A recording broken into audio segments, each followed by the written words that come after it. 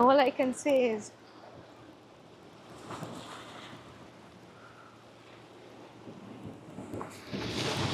I want justice for my husband. He don't deserve to die like this. And all who know my husband know very well the kind of person he is, or he was, and he don't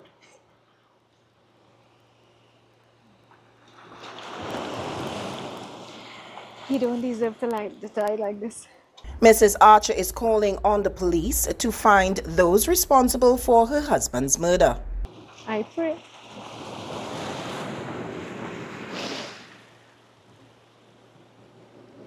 that the police and the investigators and everyone do what they have to do.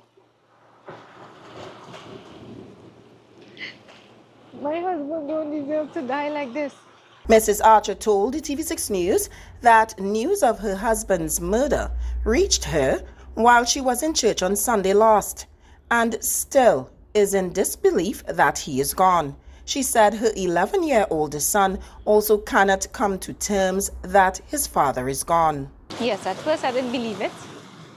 I didn't believe it at first because, the type of person my husband was, and to hear what the police had said about the person, how they found them, I didn't believe it.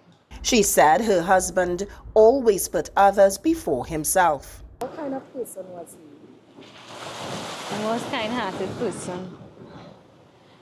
My husband was the most kind-hearted person. He will go out of his way to help anybody. He will put his health last. That is the type of person he is. So to hear how he died, or how they say he died, he didn't deserve that. He didn't have a bad bone anybody. He will do any and everything to help someone. On Sunday, Guyanese national Mark Archer was found dead with a chop wound to the neck on a beach behind the A&R Robinson International Airport. He was Tobago's 25th murder victim. An autopsy is to be performed to determine the cause of death. Elizabeth Williams, TV6 News.